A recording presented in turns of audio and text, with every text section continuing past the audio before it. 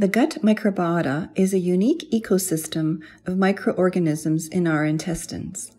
In our study, published in CMAJ, we found that when infants were exposed at least weekly to disinfectants in their home, their gut microbiota had higher levels of Lactospiraceae, a bacterium linked to obesity. More frequent usage of cleaners resulted in more of this bacteria in the gut. By age 3, these children had a higher BMI. However, our results showed that eco-friendly cleaners were associated with a lower risk of obesity, but it was not a result of changes in the gut microbiota in infancy. More research is needed to understand this link.